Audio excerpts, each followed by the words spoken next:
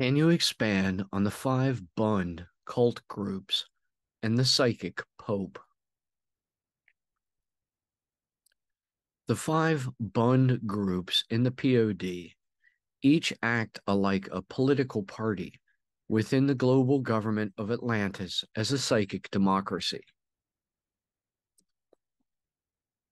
Each Bund party member is associated with one of the five Platonic solids and issued a roll among the bench of five masters in an elemental lodge and among the bench of five senators whenever the Atlantean Senate convenes by combining these five elemental lodges.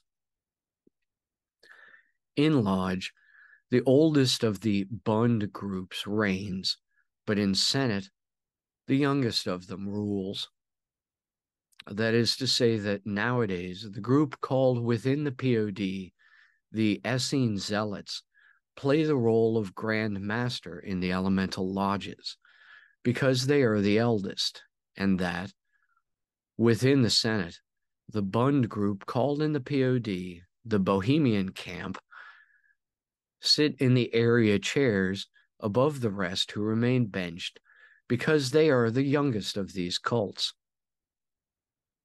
In modern times, the Essene Zealots branch corresponds to the York Rite Freemasons, and the Bohemian Camp title belongs to the Ordo Templi Orientis.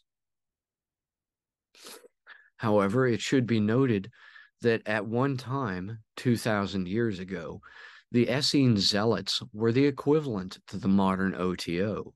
That is to say, they were the youngest among the five Bund sects. Just so, at a time some 2,000 years hence, should we not blow ourselves up first, the Bohemian Camp of the OTO will be the oldest group among the Bund then, and some other, as of yet entirely unforeseeable group will arise as the youngest party. Each of the Bund parties occupies each of the five Bund roles for 500 years before rolling over into the next slot down. So, from 1,500 years ago, the group called in the POD the Knights Zion began. From 1,000 years ago, the group called the Regal Rosicrucians. From 500 years ago began the Illuminati Golden Dawn group, and nowadays we have the OTO as reformed 100 years ago by Crowley. While the role of a Lemurian Pope, as laid out regarding an Atlantean democracy format for government, has always been, and always will be voluntary and by election, the roles in the order of death of an inner head of the order, an IHO, and an outer head of the order, an OHO, have been continuous for at least so long as written history has existed to keep track of them. So if Yeshu Ben Padia was an IHO, and Muhammad, peace be upon him, an OHO, and so Hassan I Sabbah, an IHO, and Hugh De Payens, an OHO, Jaques De Molay, an IHO, and so Trithemius, an OHO, and John Dee, an IHO, and so Roger Bacon, an OHO, and Adam Weishaupt, an IHO, and so Eliphas Levi, an OHO, and Crowley, an IHO, of the Psychic Order of Death, and so on.